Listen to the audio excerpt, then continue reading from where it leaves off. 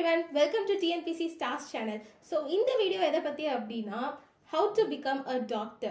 So நம்ம சேனல்ல ஏற்கனவே ஒரு போல் வச்சிருந்தோம். அதுல வந்து what you want to become in future அப்படினு கேக்கும்போது நிறைய பேர் I want to become a doctor அப்படினு சொல்லிருந்தீங்க.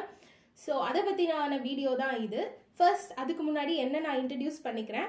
I am Madhushri and I am a third year MBBS student. So நான் MBBS ஸ்டூடெண்ட் அப்படிங்கிறதுனால இந்த டாபிக் பற்றி நான் உங்களை பெட்டராக கைட் பண்ண முடியும் அப்படின்னு நான் நம்புகிறேன். ஸோ அதனால தான் இந்த வீடியோ.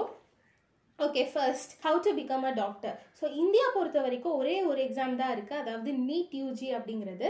நீட் யூஜி அப்படின்னா national eligibility come entrance test.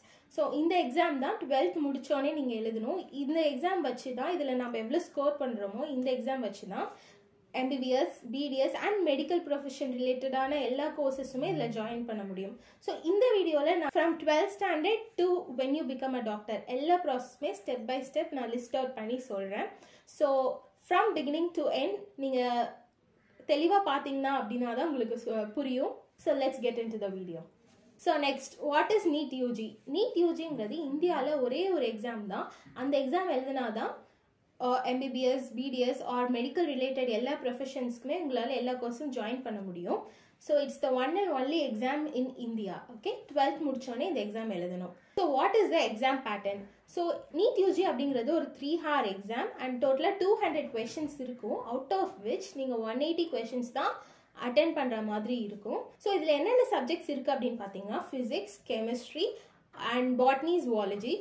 முன்னாடி பார்த்தீங்கன்னா பயாலஜி அப்படின்ட்டு ஒரு செட்டாக வச்சுருந்தாங்க. இப்போ அது ரெண்டு செக்ஷனாக பிரித்து பாட்னி, ஜுவாலஜி அப்படின்ட்டு தனித்தனியாக வச்சுட்டாங்க இப்போ. ஸோ ஈச் சப்ஜெக்ட், ஃபிசிக்ஸ் எடுத்துக்கிட்டிங்க அப்படின்னு பார்த்தீங்கன்னா ஃபிசிக்ஸில் டோட்டலாக 2 செக்ஷன்ஸ் இருக்குது, section A, section B. And section ஏல கம்பல்சரி எழுதுகிற மாதிரி ஒரு 35 questions இருக்கும். அண்ட் அவுட் ஆஃப் விச் அதோட mark 140 marks. And next section பியில் 15 questions இருக்கும். அதில் நீங்கள் வந்து 10 question எழுதுனா மட்டும் போதும். 15ல் 10 question மட்டும்தான் எழுதணும். ஓகேவா? ஸோ அதோட மார்க்ஸ் 40 மார்க்ஸ். ஸோ இந்த மாதிரி ஃபிசிக்ஸ், கெமிஸ்ட்ரி, பாட்னி, ஜுவாலஜி அப்படின்ட்டு ஈச் 2 செக்ஷனாக டிவைட் ஆகிருக்கும். அண்ட் செக்ஷன் பியில் 15 question கொடுத்துருப்பாங்க. அதில் நீங்கள் 10 questions மட்டும்தான் அட்டென்ட் பண்ணணும். ஓகேவா? ஸோ டோட்டலாக பார்த்தீங்கன்னா total marks 720. Okay, then what is the marking scheme அப்படின்னா ஈச் கரெக்ட் ஆன்சருக்கு 4 points கிடைக்கும், 4 marks கிடைக்கும். அண்ட் ஒரு தப்பு இன்கரெக்ட் ஆன்சர் அப்படின்னா -1 ஆகிரும். ஓகேவா? ஸோ நெகட்டிவ் மார்க்கிங் இருக்கு நீட் யூஜி பொறுத்த வரைக்கும். Okay, so next, what is the syllabus? 11th and 12th நீங்கள் படிக்கிற physics, chemistry and biology, பயாலஜினா botany and zoology, இதில் இருக்க சிலபஸ் மட்டும்தான் நீட் யூஜியில் வரப்போகுது. ஓகேவா? ஸோ இதுதான் syllabus. What are the courses under NEET UG?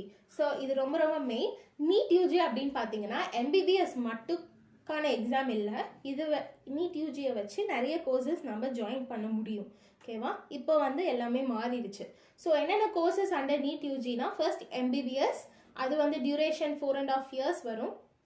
Next BDS, அதாவது dental சம்மந்தமானது. Next bachelor of ayurvedic medicine and surgery, Ayurveda join பண்ணலாம். நெக்ஸ்ட் ஹோமியோபதி ஜாயின் பண்ணலாம், naturopathy, yoga, then Unani, Siddha and இன்னும் நிறைய பேராமெடிக்கல் கோர்சஸ் கூட இப்போ நீட் யூஜி வந்து தேவைப்படுது அப்படின்னு சொல்ல ஆரம்பிச்சிட்டாங்க, even for veterinary. Okay, so இதெல்லாம் தான் courses under NEET UG.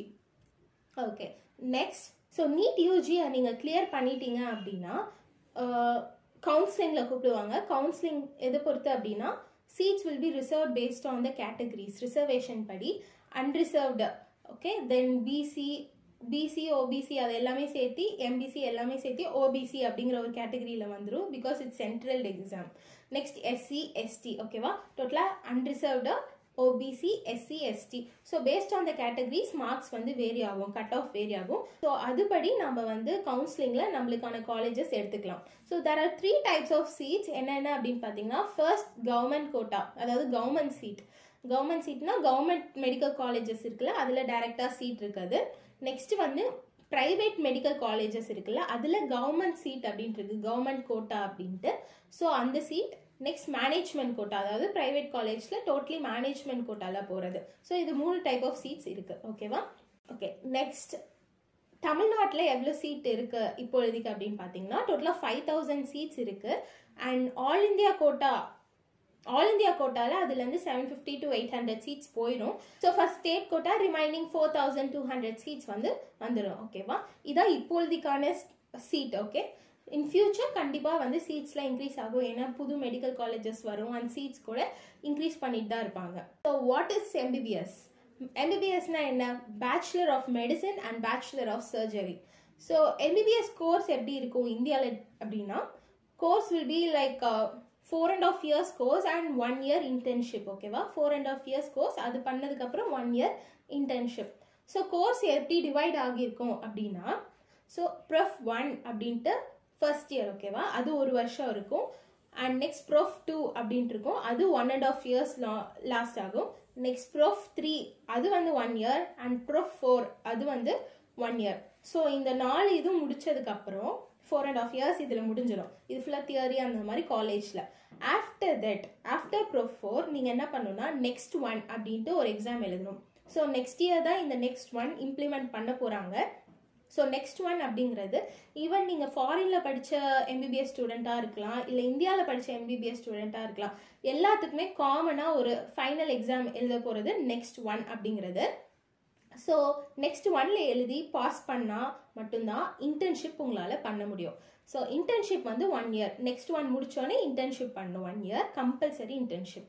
After internship தான் நெக்ஸ்ட் 2 அப்படின்ட்டு இன்னொரு எக்ஸாம் இருக்குது. இந்த நெக்ஸ்ட் 2 தான் நம்மளோட பிஜி சீட். ஓகேவா, அதாவது MBBSக்கு அடுத்தது MS MD அந்த மாதிரி படிப்போம்ல, அந்த பிஜி சீட்டை டிசைட் பண்ணுறது நெக்ஸ்ட் 2 தான். அண்ட் ஆஃப்டர் தட் நெக்ஸ்ட் 2 இருந்தால் தான் உங்களுக்கு லைசன்சிங் கொடுப்பாங்க. அதாவது நீங்கள் ஆத்தரைஸ் டாக்டர், லைசன்ஸ் டாக்டர், இந்தியாவில் ப்ராக்டிஸ் பண்ணுறதுக்கு உங்களோட ஓன் கிளினிக் நீங்கள் வைக்கலாம். அந்த மாதிரி ஒரு லைசன்ஸ் இருக்குல்ல, அது வந்து நெக்ஸ்ட் 2 நீங்கள் கிளியர் பண்ணாதான் இந்தியாவில் உங்களுக்கு அந்த லைசன்ஸ் கொடுப்பாங்க. ஓகேவா, ஸோ இதுதான் MBBSோட இது. So next what is after MBBS? So MBBS முடிச்சதுக்கப்புறம் என்னென்ன ஆப்பர்ச்சுனிட்டிஸ் இருக்குது அப்படின்னா, ஸோ நெக்ஸ்ட் 2 எழுதினதுக்கு அப்புறமே உங்களுக்கு பிஜி சீட் அலாட் பண்ணிடுவாங்க. அதாவது நீங்கள் நெக்ஸ்ட் 2ல எடுக்கிற மார்க் பொறுத்து உங்களுக்கு பிஜி சீட் அதை வச்சு நீங்கள் MD ஆர் MS வந்து சூஸ் பண்ணிக்கலாம். அதாவது specialities like cardiologist, surgeon, dermatologist, radiologist, இந்த மாதிரி டிஃப்ரெண்ட் ஸ்பெஷாலிட்டிஸ் இருக்குல்ல, இதில் உங்களுக்கு ப்ரிஃபர் பண்ண ஸ்பெஷாலிட்டியை நீங்கள் சூஸ் பண்ணிக்கலாம். ஓகேவா, டியூரேஷன் MD/MSக்கு 2 years இருக்கும். ஸோ ஆர் நான் வந்து போதும் MBBSக்கு அடுத்தது நான் ஓன் கிளினிக் செட் பண்ணுறேன் போதும் அப்படின்னீங்கன்னா அதுவும் செட் பண்ணிக்கலாம். ஏன்னா நெக்ஸ்ட் 2 நீங்கள் கிளியர் பண்ண உடனே அவங்க வந்து உங்களுக்கு லைசன்ஸ் கொடுத்துருவாங்க. ஓகே, நீங்கள் authorise doctor, licence doctor to practice in India. So நீங்கள் ஓன் கிளினிக் செட் பண்ணி கூட ப்ராக்டிஸ் பண்ணிக்கலாம். ஓகேவா, ஸோ நெக்ஸ்ட் கன்க்ளூஷன்.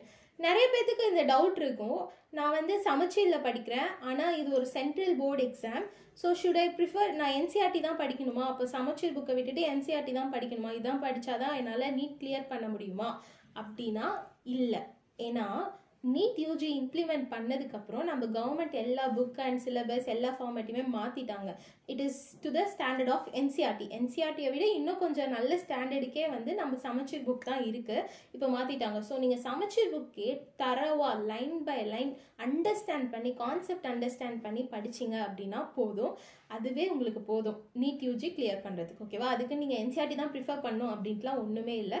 நீங்கள் சமச்சீர் படித்தாவே போதும், உங்களால் கிளியர் பண்ண முடியும். So 11th standard and 12th standard இந்த 2 சிலபஸும் தான் நீங்கள் படிக்க போகிறீங்க. அதில் இருக்க physics, chemistry, botany, zoology. Okay, இதுதான் அந்த syllabus. Okay, so next when to prepare.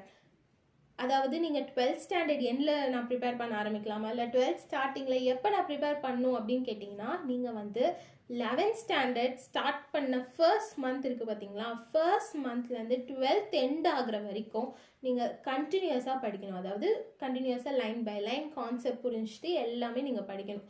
அப்போ தான் உங்களால் நீட் யூஜியில் நல்லா ஸ்கோர் பண்ண முடியும். இப்போ கட் ஆஃபும் அதிகமாகிட்டே இருக்கிறதுனால நீங்கள் 11th ஸ்டார்டிங்லேருந்து 12th எண்ட் வரைக்கும் உங்கள் சிலபஸை தரவாக படிச்சிங்க, கவர் பண்ணிங்க அப்படின்னாவே போதும். ஓகேவா, எப்படி படிக்கணும் அப்படின்னா, ஒரு லெசன் எடுத்துக்கிட்டிங்கன்னா அது லைன் பை லைன் படித்து கான்செப்ட் அண்டர்ஸ்டாண்ட் பண்ணிவிட்டு MCQs இருக்கும். ஓகேவா, MCQs வந்து கவர்மெண்ட்டே அங்கே வெப்சைட்டில் ரிலீஸ் பண்ணியிருப்பாங்க.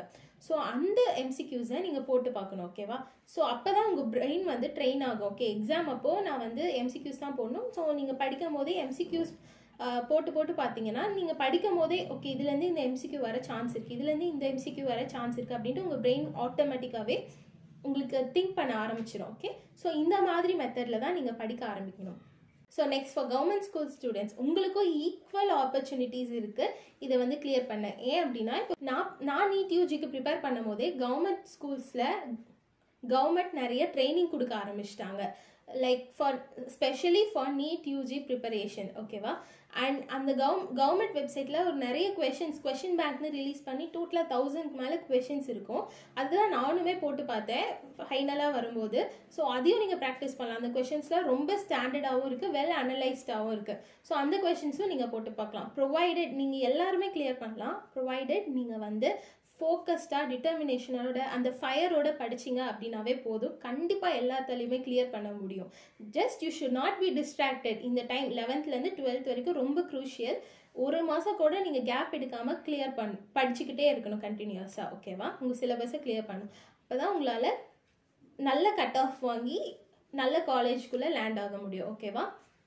That's it. இதான் நான் சொல்ல விரும்புகிறேன். அண்ட் நிறைய பேர் யாரெல்லாம் டாக்டர் ஆகணும் ஆசைப்படுறீங்களோ நீங்கள் எல்லாருமே ஃப்யூச்சர் டாக்டர் ஆகணும் அப்படின்னு நான் விஷ் பண்ணுறேன். All the best to each and every one of you. Thank you.